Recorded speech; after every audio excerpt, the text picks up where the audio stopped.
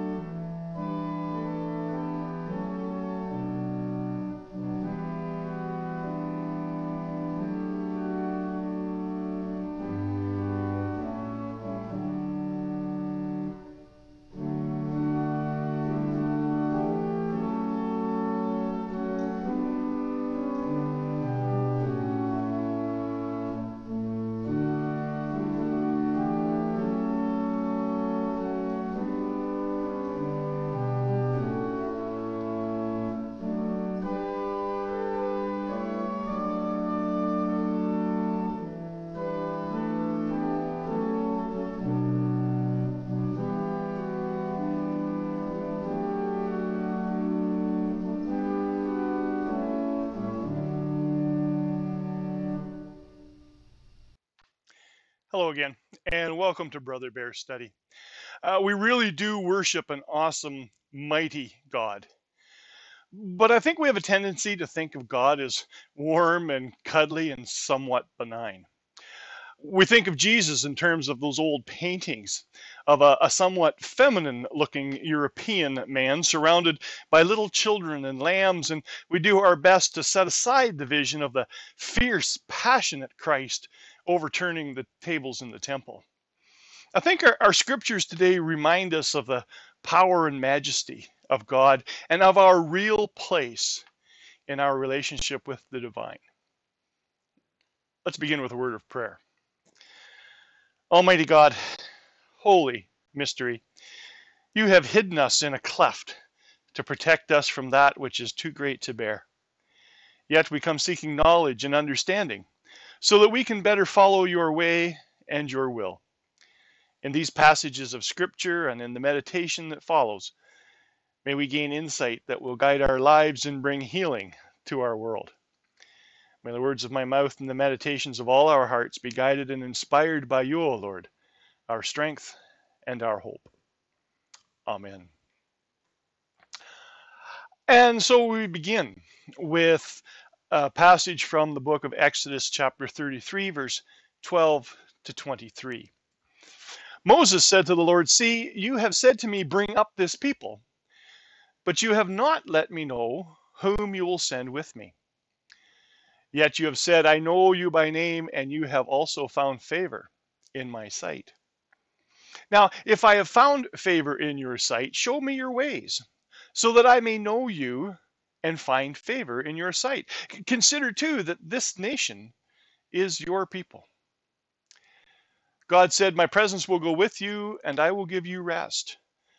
And Moses said to him, "If your presence will not go, do not carry us up from here.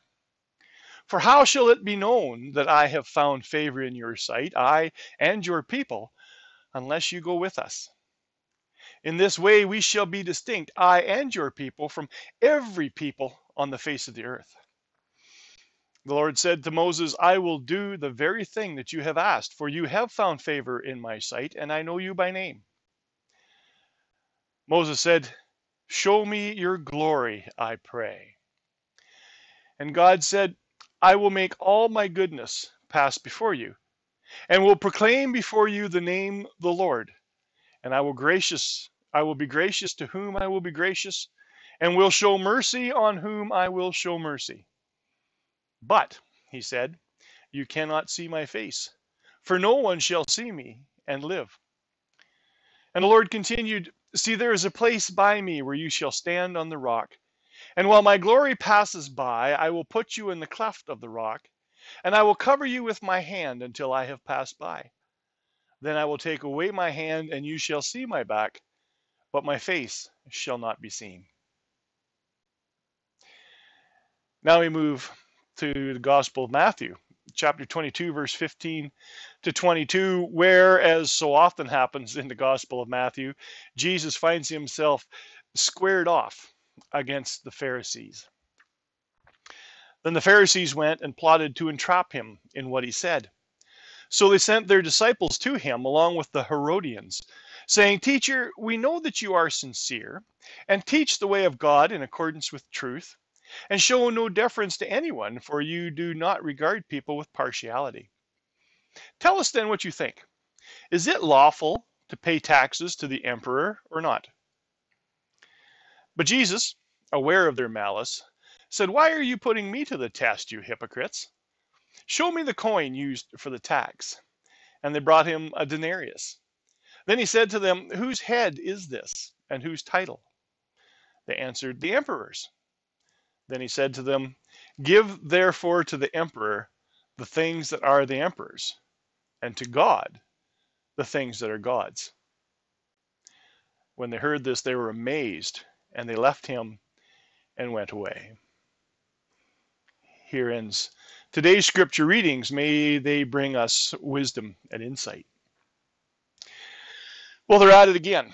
The Pharisees are out to corner Jesus in a no-win situation so they can use his own words against him. This time they've brought along some unlikely allies, the Herodians. The Herodians were Jews who supported the reign of the Rome-appointed king. Some might call them collaborators. The Pharisees and Herodians have a common objective here, though: discrediting and getting rid of Jesus. Once again, however, Jesus outsmarts them. Their plan was supposed to be foolproof. Is it lawful for faithful Jews to pay taxes? Now you need to understand something here. Roman emperors expected to be worshipped as gods, or at least as demigods. Interpreted a certain way, both the first and second commandments forbid the paying of taxes because A, God is a jealous God and will not tolerate worship of other gods. And B, the Roman coin bore the graven image of the emperor, which made it in their eyes an idol. So paying taxes was, to the ancient Jews, paying tribute to a false god using a graven image. If Jesus answered according to this line of thought, the Herodians would have him right where they wanted him. They could accuse him of sowing sedition against the empire, and Jesus would surely be arrested and tried under Roman law. If he answered that paying taxes was lawful, then the Pharisees could accuse him of heresy or blasphemy, and he would be charged and tried under Jewish temple law. Either way, they had him cornered, or so they thought.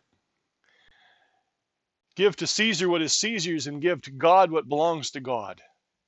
Well, jaws drop. They hadn't thought of that one. Now they're stumped and they slink off to come up with another plan. We should make a distinction now between taxes in the time of Christ and taxes today. Under the imperial system, taxes were collected from the conquered and oppressed and used to subjugate the very people who paid them. Taxes were often punitive and primarily used to pay for military forces, which made occupation of foreign lands and their exploitation possible. They were also often paid as tribute to the emperor, which could be interpreted as a form of worship, although they were rarely free will offerings. Tribute was paid to prevent the emperor from sending troops to pillage and destroy. Our taxes today are better seen as payment for services rendered. We don't pay them as acts of worship to either the Queen or the polar bear. We want luxuries like passable roads, health care, education, law and order and security, and taxes are how we pay for those things. Now, the efficiency or integrity with which the funds are spent is a conversation I'll leave for the coffee crowd to discuss. The simple fact is that if we want these services, we have to pay for them, and so taxation is inevitable. The greater question, however, for us as Christians, and the side of the coin that is often overlooked, is whether or not we give to God the things that are God's. And how do we decide what those things are? Now, I'm not talking about your church offering now, although I think a strong argument could be made for that being part of the equation. However, God expects more. All that we have, all that we are, comes from God. It all belongs to God. Now, when you take a minute to contemplate the magnitude of that statement, it can overwhelm. All that we have and all that we are belongs to God. Everything we have, even life itself, is on loan. Give to God the things that are God's takes on a whole new importance when you reach that realization. Now, while you mull that over, I would like to set another scene. Moses has gone into Egypt and brought God's chosen people out of slavery and into the wilderness. Now, faced with a very uncertain future and the responsibility of looking after millions of people in a land without reliable supplies of food and water, Moses starts to question who exactly it was that brought him here. In truth, he doesn't know all that much about God. A voice spoke to him from a burning bush, and that was enough for a while. But now he needs more. The last time he asked, the answer was, "I am." Not much to go on. So he asks, "If I have found favor in your sight, show me your ways, so that I may know you." God assures him that God will go with him, but Moses wants more than assurances. He wants something more tangible. When the people start asking questions, Moses would like to have some answers, and God relents. Moses will get to do what no one else has ever done. He will see God. but not a face-to-face meeting. No one could survive such a revelation. Moses will hide his face in a cleft in the face of the mountain, and God will shield him while God's goodness passes by, and then allow him to see God from behind as God moves away. Now, when you think of it, isn't that the way we usually see God? Not in the approach, but in the aftermath. We see the effect of God's passing as we look back and reflect on things that have happened. In hindsight, we see how certain people came into our lives just when we needed them. Or something happened at just the right time that made such a difference. Just when we needed that call from a friend, or someone posts something on Facebook that just hits us right when and where we needed those words. A sudden urge to turn left instead of right helps us avoid an accident. We don't see these things coming, and usually don't even realize when they happen until we think about it later and see how all the pieces somehow fell into place to get us to where we are now. Or on the other side of that same coin, we realize that there have been times when we felt a call to do something but resisted, and now looking back, wished we had done it. Now, God is right there all the time, shielding us from a truth we cannot bear to see, but still guiding us in the way we should go. Whether we get there or not depends on whether we give to God the things that are God's. If our lives are God's, then it only makes sense that God wants us to live those lives well, with joy and contentment. So giving our lives to God, or back to God really, means allowing God to bless us even more in return. The trouble comes from the fact that we have done our very best to domesticate the untamable. We have tried to put the force that created all there is into a box that we can comprehend and control.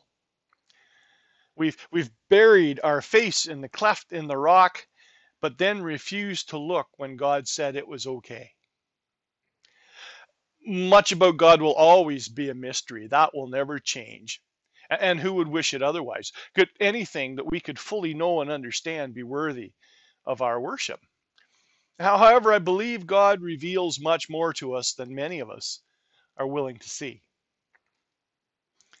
The Spirit speaks to us, but we ignore it. A blessing arrives, but we fail to accept it. We take credit for our success and blame God for the things that go wrong when we refuse to listen.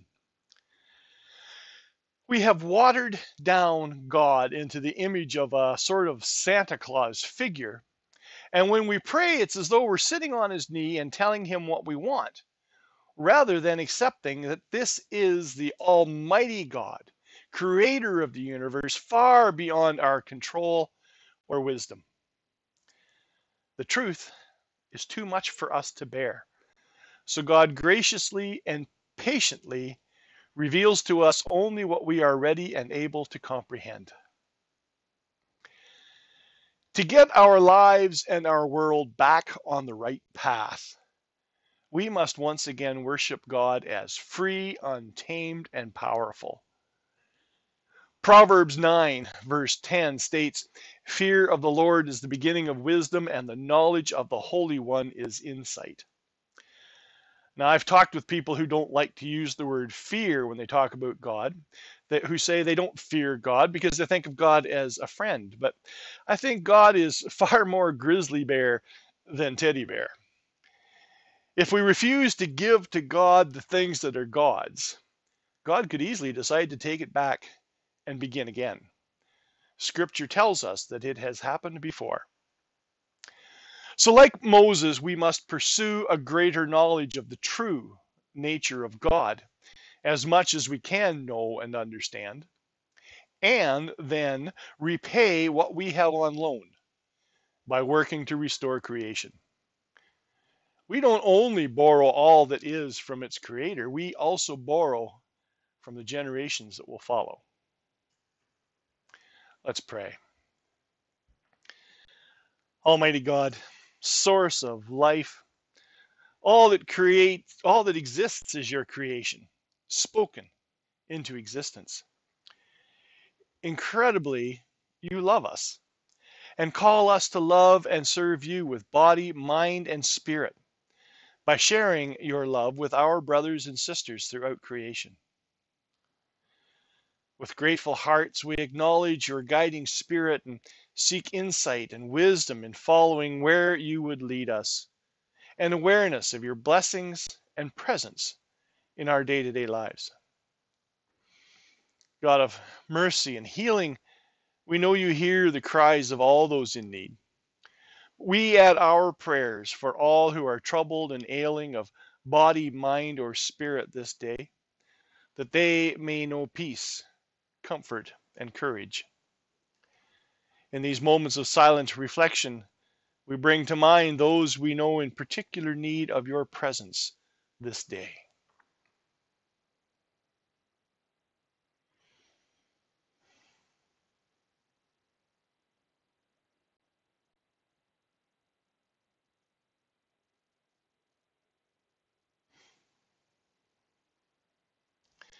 Holy, loving God, show us how we may be instruments of your peace, healing, and compassion. Make us faithful stewards of the fragile bounty of this earth, that we may be entrusted with the riches of heaven. We pray in Jesus' name. Amen. Let's go back into the sanctuary now for our closing hymn, number 506 from Voices United, Take My Life and Let It Be.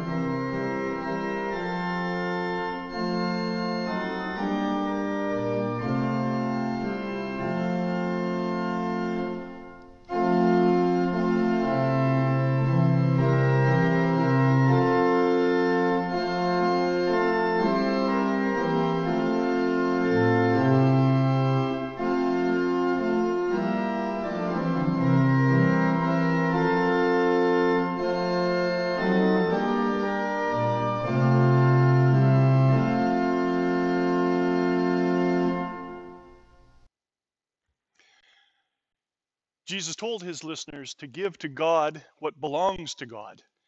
We do that not only with the gifts of our hands, but also with the gifts of our whole lives, lived according to our divine purpose. In support of the ministries of our various communities of faith, we give a little of this worldly wealth to God, hoping that it will become a divine blessing as it is shared. Let's pray.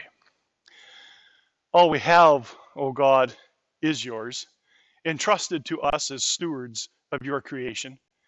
We give thanks for these gifts and seek your guidance in their use to bless all your children in this community and across the globe. In Jesus' name, we pray for wisdom and inspiration. Amen. In the days ahead, take stock of the things in your life that belong to God and seek God's guidance in how those blessings should be repaid. Give to God what belongs to God, and you will find so much more will be given in return. And so we extinguish the Christ candle's flame so that we may be bearers of the light of Christ in the world around us. May the love of God, the grace of Christ Jesus, and the presence of the Holy Spirit hold you and guide your steps this day and always. Amen.